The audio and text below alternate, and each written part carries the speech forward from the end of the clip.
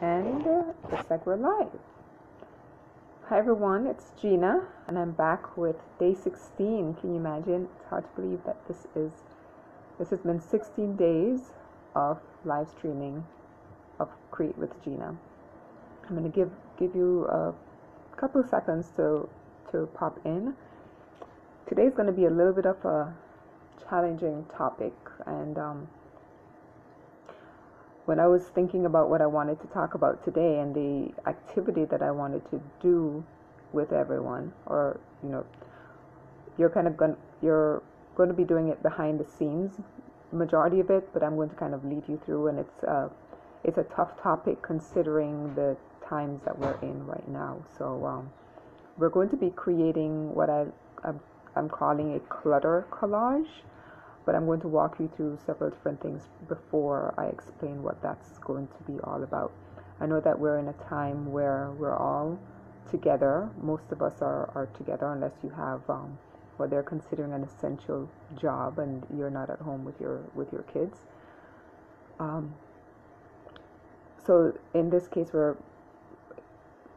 it's going to be something that you can do with your kids whenever you get home, or it's something that you want to do on your own, but the process is going to be a little bit of a challenge, like I said, considering the time period that we're in.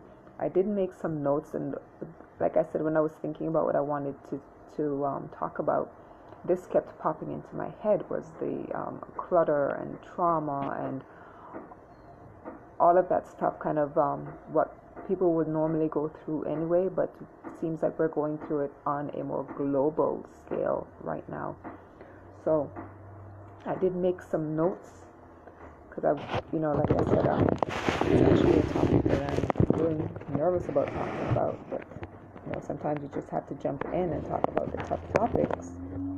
Just trying to straighten this phone here, make sure it doesn't fall over. So, clutter. Are there things that are cluttering up your life? And it could be anything. Clutter can range from your inbox being filled, and I have my own personal story relating to that.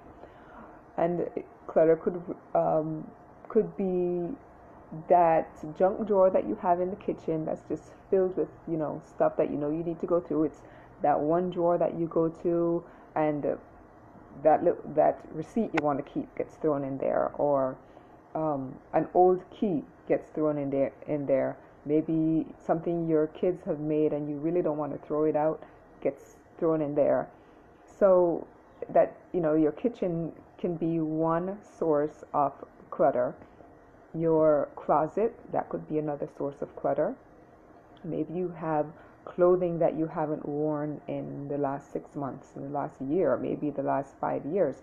And I again have my own personal story surrounding that I'll share with you. So clutter can come in so many different forms, from the kitchen, having 3 ladles. Do we really need 3 ladles? Maybe you have 2 can openers, and could be in your closet where you have that section over in the corner where you have a bunch of jeans that no longer fit you and haven't really fit you for 3 years, but you're still really hoping that one day you will lose all of the extra weight that you're planning on losing so you can fit into them. So there's a lot of and I'm going to talk a little bit about the reasoning behind why there's clutter as well. And then talk about the little activity that we're going to do in addition to the little bit of art that we'll also create, because this is supposed to be kind of an art therapy kind of activity, right? So different areas that you might want to examine as far as clutter is concerned. Paper. I know a lot of us, we get the mail, a lot of extra stuff comes in the mail, and we may have a spot where it just gets put and it just piles and piles and piles. Or maybe you subscribe to different magazines, and all of these magazines just keep piling and piling up. I see that a couple people are popping on, so just go ahead and say hi, and just simply leave a comment in the comment section below, and just tell me that you're here. So maybe you have a subscription to different magazines, like I was saying, and the magazines just keep piling and piling and piling, because in one magazine there might be a recipe that you really love. In another recipe, it might be a dream vacation idea that you'd want to take. And in another particular magazine, there might be something else that you're keeping the magazine for. So why not take out the pages that you want to keep and just get rid of the rest of the magazine? So there are simple ways of kind of working around the clutter, and I'm going to throw out a few others. For your clothing, let me tell you a personal story first. I had a lot of clothing. That would be about 5 years ago. And I decided one spring that I was going to go through my clothing. And since then I've done it, I think, about 3 times. I went through the first time and I got rid of 2/3 of my closet. And I got down to the bare necessities. My absolute favorite couple pairs of jeans, slacks, shirts, dresses, and I had my nugget wardrobe. And about 2 years ago, I did it again. So now my wardrobe are items that I absolutely, absolutely love. And I do occasionally buy different things and add into it, but I'm not, standing in front of a closet completely overwhelmed by all the clothing I have and still deciding that I have nothing to wear. That kind of a feeling, or you pull an outfit out and it just doesn't work, and you pull something else out and pretty soon the entire closet is pulled out, but yet you still have nothing to wear, right? Hi, Gabrielle. It's good to see you. So my closet I've decluttered my closet at least 3 times in the last 5 years. The other thing, the wallet. You ever put, or maybe your purse, maybe you carry around a big purse and everything gets thrown in there. You got your chapstick, the wallet that has a bunch of receipts that are falling out of it. Maybe you have a semi-junk bottle of water, and if you ever accidentally drop your purse, it's going to just like flood with stuff falling out of it, right? That might be an area of clutter for you. Toys, if you have young kids and they've outgrown certain toys, but yet those toys are still sitting in the corner and nobody's really playing with them, and you're saying, well, I know there are a couple of kids that are in another home somewhere, maybe I should donate them to Goodwill, and you said that like 6 months ago. This might be the perfect time to actually grab a box and start packing those things in, right? What about, I mentioned a paper, wallet, your inbox. I mentioned that earlier. I was going to tell you a personal story. I actually went through the last 6 months. I finally finished, I believe, on December the 18th, decluttering my inbox. My inbox had emails in there from 2011. And I think I got rid of over 40,000. You heard me correctly. 40,000 emails in 6 months. It took me that long. And I'm telling you, that was a stressful period. But I got rid of them. And I think now I try not to have any more than maybe 100 in my inbox. And I've been trying to go through them every single, first thing in the morning, go through and see what I need to work on first, and maybe things I need to delete, and just put things into folders. That's an easy way to declutter the inbox, is to just create folders and start. I know they do collect so fast, it's crazy, and I'm the type, I don't always get to them, so they build up and they build up. Or the reason why I had some stuff from 2011 is because I had subscribed to a particular website, and I absolutely loved the content I was getting, so I was saving everything from this one person, and then another subscription, and then another subscription, and it just got really, really crazy. So I made the effort, took the time, and sat down and decluttered. So what can we do about all of this, and what does this have to do with this particular activity that we're going to do? I'm going to share that with you. But first, let's talk a little bit about why we hold on to stuff, because this is going to help, I think, everyone in this whole process of being quarantined and, feel like we have so much stuff to do and so little time. Well, actually, now we have a lot of time to get it done. So, but why do we hold on to this stuff in the first place, right? Number one, the biggest reason I think is sentimental reasons.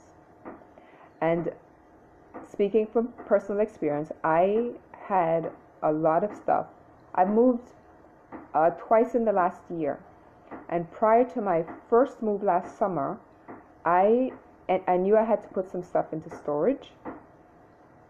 So I had to go through every room in my house and really decide, what did I really need? And trust me, I could come up with a story for everything that I own. There is a reason why I own it, and there's some story behind it. But I had to physically, mentally go through everything that I own and decide, is that for keeps, and why am I keeping it? And sentimental reasons that was the main thing. So when there's a memory that's attached to certain items, it does make it even harder to get rid of certain things. But one of the things I learned to do was grab my camera, take a picture if it's that important, and send it on to its next home by putting it into a donation box. The next reason why I think a lot of people hold on to things is because they're going through a period of depression. And when you're depressed, you want to have things around you that bring you comfort, right? And you don't want to, that's the worst time to be decluttering, is when you're having a period of depression. And I'm going to talk about what you could actually do to make it a little bit easier on yourself if you are experiencing depression and you do want to declutter your home at the same time. Another reason why I think people hold on to things is past trauma. So certain things, even they've gone through a particular event and they have a certain thing, not necessarily affiliated with that particular event, but it has brought them some kind of comfort. Maybe when they were going through that certain event, a particular thing brought them comfort, so it's kind of hard to release it due to the connection that it has with the fact that it brought them comfort. Maybe you're holding on to stuff simply because you just have bad habits. Maybe things just get piled up because you walk in and there's a table that's your kind of catch-all, and you throw your keys there and the mail goes there and everything else, and after a while things just kind of get cluttered, and you just find it hard to get rid of stuff. You just find it hard to be organized. And which brings me to the next point, is just a lack of organization, right? And the thing is, when you're organized, it is so much easier to actually be able to do the things that you want to do, because you're not spending so much time taking care of the stuff, right? Because there's really no system. So once you have a system in place, it's a lot easier to create the kind of home that you want. One of the biggest reasons why I think people hold on to stuff is past trauma. And I mentioned that before. Now, the question is, what is trauma? And I made some notes based on definitions that I found. So what's trauma? And according to the definition that I found, trauma is defined as a deeply distressing or disturbing experience, emotional shock following a stressful event or a physical injury. And it can sometimes lead to long-term neurosis. Does that sound like anything that we're experiencing right now? And I wasn't even going to mention the whole coronavirus event, but that is a huge one that is impacting the globe right now.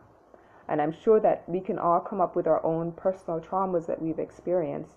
But right now, the coronavirus is a huge a globally impacting event, and that's creating all kinds of trauma for us. And I think at the end of all of this, I think psychologists and psychiatrists, they're really going to have a field day, because if we don't deal with the kind of issues that come up right now, as far as what's created with us, we basically lost freedom, right?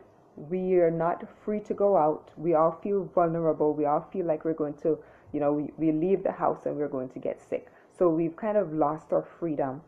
Some people have suffered loss through death, maybe, and without the coronavirus being around, we've all suffered loss through death at some point in our life, right? We might have suffered loss through illness. And I know for me, one of the things that was a huge loss for me was when I got diagnosed with lupus 10 years ago. That was a huge loss, because I did end up losing my job. I basically lost my mobility for a while, because at some point was using a cane, at some point I was using a walker, and I wasn't necessarily free to go wherever I wanted to, because the sun was an issue and I couldn't necessarily be in the sun for long periods of time. So there was a lot of loss, and I'm sure that if you're here in the lupus community, you can relate to that, right?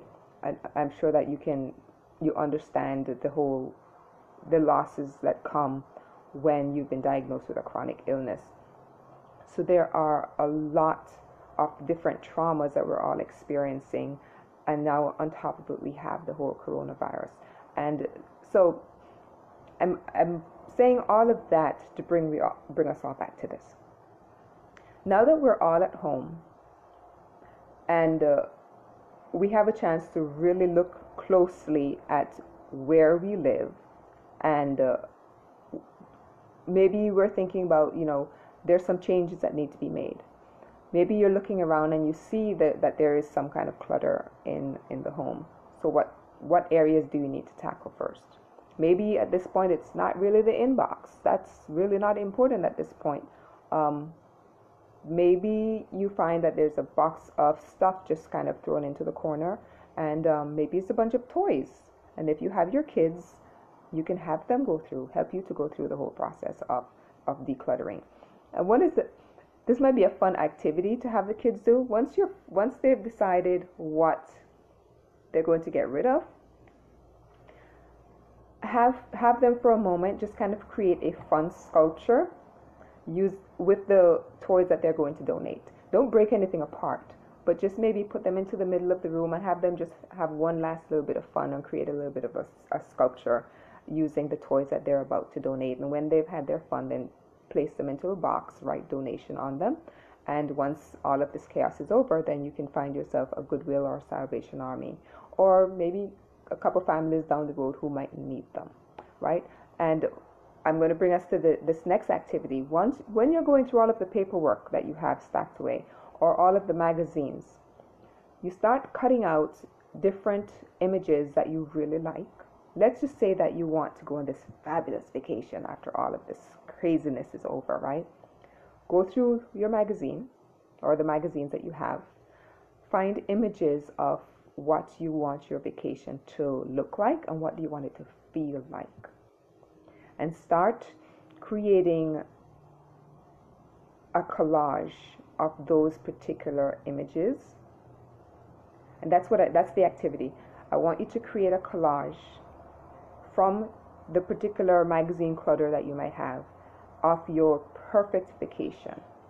Or maybe you're planning on moving, so go through and look up different images of maybe what you want your dream house to look like, and start putting together a collage using those images. And once you've collected all of your images, take the magazines and get rid of them. Don't donate them anywhere. Find a recycling bin and throw those magazines inside of them, and use your images to create your beautiful collage or whatever dream that you might have. Make a beautiful piece of artwork out of it. For the clothing, I would simply just go through, find a box, and place them in there and donate. Don't bother to try them on and say, "Ooh, maybe this fits. Maybe I just squeeze into them one more time." We'll just take the clothing and say one final farewell, put it into the box. All right. So if you have any questions on different ways that you can declutter, feel free to just pop them into the comment section below, and I will certainly try to answer those as clearly and as quickly as I possibly can. But for now, what we're trying to do is just create a simple piece of art, and most likely it's going to be from your paper clutter. Just create a nice what we're calling a clutter collage, and make it positive, make it something that you can look forward to after all of this, social distancing and being quarantined. After all of this is over. I know this was a little much, and I hope that you kind of got the gist of what I'm trying to relate. Like I said, this is not what I had originally planned, but literally about 15 minutes before I came live, the thought just kept popping into my head. You need to talk about declutter. You need to talk about declutter, and it was just I had to answer that. Otherwise, it was just going to keep gnawing at me. So let's create a clutter collage. Get your images from your magazines, cut them out, get out some words, cut them out, and create a small one or create a nice big one. The choice is entirely up to you. And this is going to be a nice little way of kind of working through some of the feelings and the emotions that we might be experiencing during this challenging time. And this is not something that you have to finish today, because when you're decluttering your home, I think I took about a week to do it, because I focus on one particular room or one particular area per day. It can be very overwhelming whenever you're trying to do everything all at once. And certainly get your kids involved in this as well and make it kind of fun. All right. So thank you for being here with me. And if you do have any questions about this or any of the other videos that I've shared previously, please pop them into the comment section below, and I will answer those as quickly as I can. And what I will do is I will go through and I will do my own activity, and I will also share that with you as I've done in the previous videos. Thanks again for being here with me, and I hope this helps in some way with whatever you might be experiencing during this challenging time. I appreciate you taking the time out to be here today, and I will see you again on the next, which will be day 17 of Create with Gina.